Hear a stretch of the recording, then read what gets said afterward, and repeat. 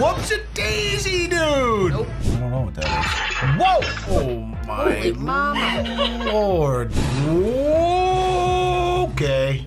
Welcome back, everybody, and Happy New Year. Dynamite intro, Mrs. Lush, and with the Happy New Year, an addition to the normal dynamite. I can't believe it. You know what else is happy? Today, right now, because I'm about to get sweaty palms and a heart full of pumping blood, because we're gonna watch some close calls together. You ready to get sweaty? Sure. No, it's not. 3, 2, 1, go. Yo. Nope. Wouldn't be me. Dude, you gotta have people check on the other side of the bridge. That is so stupid. He was a goat's, he was a he was a goat's chin hair away from getting his fever crushed. All right. Let's try. Imagine being the people on the boat too. They're probably devastated. Oh yeah, horrified. all parties around would be horrified. Yeah, get that techno music going on. We're on the highway, rev it up to 100. Whoops-a-daisy, dude! Nope. Nope. You absolute moron. Ah! Yeah. I really hate bad drivers. Just no reason for it. I really hate dumb, stupid. As my father always told me, speed kills. Don't get me wrong, I like going fast, but I will not be caught dead losing my one chance on earth doing some dumb shit like that. He also taught you to drive to the comfort of your passengers, which I appreciate very much. Yeah. I'm more of like the acceleration. Like I love some acceleration and some nice throaty V8, but I'm not gonna be driving 110 on the highway for no reason. I did enough of that in college. Like everyone goes through that phase, I think, when you're younger, but if you're still doing that in your 30s, Steven. Nope. What? I coughed and said Steven. Oh. You need to check yourself, bro. Grandpa having a little siesta on the back porch here. Looks like he left his... Well, I don't know what that is. Whoa! It's not a candle. Hey! I gotta tell you, that's a pretty effective alarm clock. He's just probably a heavy sleeper. Well, that's like the classic grandpa resting his eyes. Yeah. What was that, dude? That man never ran so fast in the last 20 years. Yeah, I mean, listen, if you're a heavy sleeper, you just gotta set that crock pot to explode if you want to get up before the company gets there, I guess. It's like a cheap solo stove or something. It's gotta be, I can't really I think tell. that has to be some sort of like the Chinese Amazon version of some patio, cool little cozy fireplace that malfunctioned or something. Someone will know what it is. Yeah, you know what it was? It looks like a bottle of lighter fluid right next to that too. Oh, so that that's probably good, yeah. It should be right next to it. You should leave it right there. You absolutely should, and next then to the open flame. then fall asleep. It definitely recommends that in the warnings in the instructions. Yeah, leave the lighter fluid next to it. Unattended. There he goes. Yoy! Nope. Don't like that stuff. Yeah, that was like an FNAF situation right there. FANF, sorry. You say FAFO, now you're changing it? No, I've said FAFO 1,000 times and all of a sudden I'm changing Making up new letters? Honey, I'm having a tough morning, all right? Leave me alone. That was a FAFO situation. Jones having a day, all right? And it's 10:22 a.m. Close calls caught on camera. Okay. You know, just a 12x6 cinder block falling out of the sky, cutting Like your from car where? in half. Another idiotic driver. Some construction site. See you later, icicle. Yeah. Whoa, that makes me hate the biker though. Yeah. You're like, it's like some main throughway. I'm sorry, but bikers piss me off. Like, I know drivers suck too, but like, this guy's got a full green light, right? So he's flying through that intersection. Yeah. This biker looks like he came across to turn left. Maybe that was the end of that light cycle or something. I don't know. Like, this guy did have plenty of time. He should have seen them beforehand. Like, get on the side of the road, dude. You and your cute little spandex He goes crazy about the spandex suits that bikers wear. I just listen, I love people that are active and you're out exercising, you're doing great, but you just look foolish and there's no way around it. I'm sorry, it's cool. I'm gonna get one. You would look hot in it. Yeah, I mean, females and biker singlets, I'm okay with. Stop but like, that. Young little testosterone-less, like skinny fat, like flabby, like little like tiny little like biceps as big as your wrist arm looking head ass biker outfit bitches driving around. Look, I've done 76 miles today on my cross-country bike. Look at this cool little singlet and my pasty little stick-like thighs because all I do is I've never touched a weight in my life because I'm a biker. Have you ever seen an aesthetically pleasing, have you ever seen a jacked aesthetically pleasing biker? No, you haven't. They're all mid-40s with the hairline back to here, the little patch up here, little comb over. Their upper arms are as big as their wrist. Their thighs are as big as my forearm. And they walk around with their cool little slick shades on and the hat, and they unclick their little steps and they're clicking around, click, click, click, click, click, click, like walking in to pick up their soy latte. Do you think they have a Cliff Bar in their pocket? Yeah, subsisting off of Cliff Bars and gluten-free vegan protein snap peas.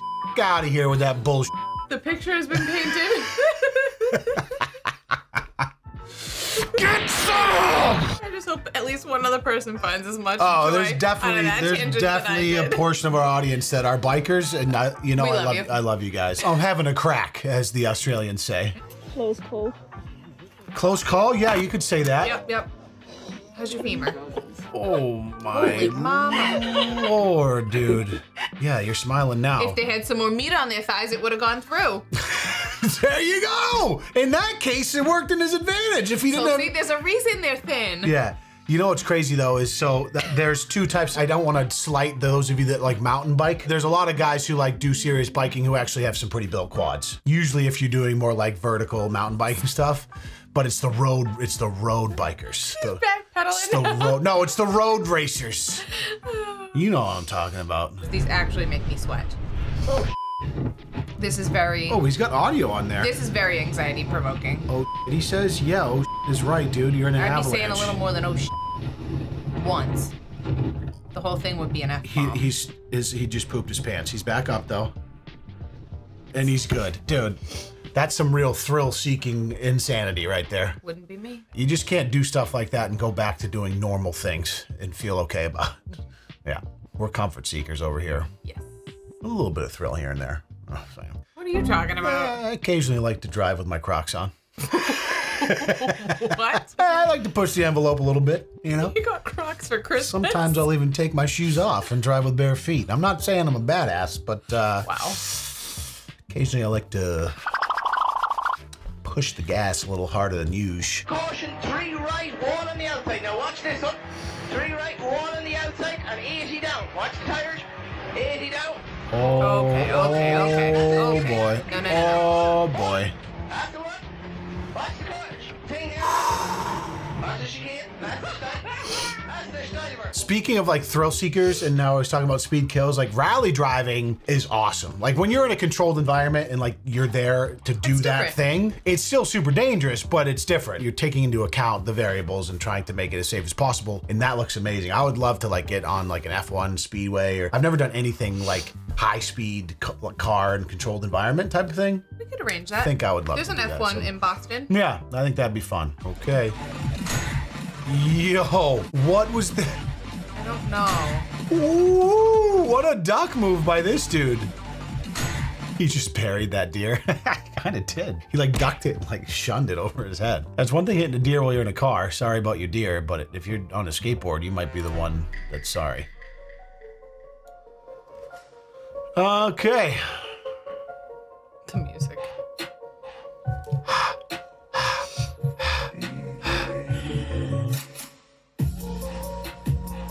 Yo!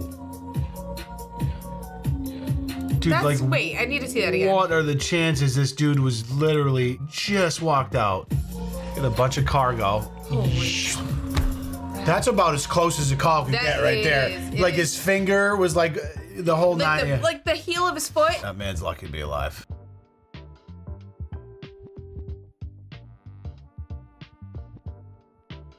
How'd that feel? Well together. Oh, luckily he had a helmet on. Could have messed him up pretty good. Like masks or something. I feel like with a respirator or something like that. It feels like it's so dusty in there. Oh yeah, anytime you're doing demo work, you gotta wear. You wanna breathe it yeah, in. drywall and insulation and asbestos if the place is a little bit older. You gotta be wearing a respirator. Oh come on. What? Wait, what? Oh boy. I don't like this already. Yeah. Change his mind. Probably a good idea to get out of there. Anytime you put What? an explosive. Do you want to blow up your ass? No, he wants to make a cool video for the internet. There was one that went super viral like a year or two ago where there was like this huge party, just like beach outdoor party or something, and some dude was like on the top of a rock and was gonna like light a firework off, and it like goes off in his hand, and it literally like blew his hand off like here, and like this part of his hand was just like dangling down like this, and he was like, yeah, and like drinking a beer, and I was like, well, but after he knew that his hand was. Oh yeah, like kept the party going. No. And that's one of those, like, he was probably blacked out drunk. That's one of those where you wake up the next day, probably in the hospital, don't know what happened, and now you can't use your hand very well. I better use my strong hand. Whoa. Okay.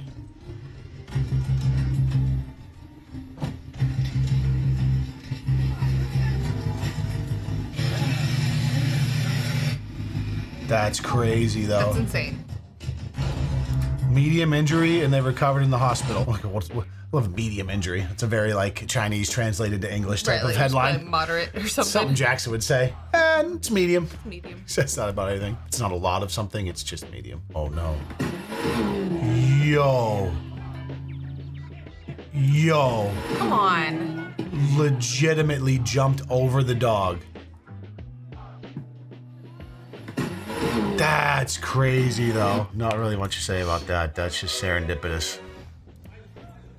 Oh, this might be... This looks sketchy. This might be... Oh, boy. Yep. That guy was like 1 foot... Oh, my God. Yeah, his heel was like on the part that went down. What about the people below? Were there anyone even down there? Yeah, they died. No, I'm just kidding.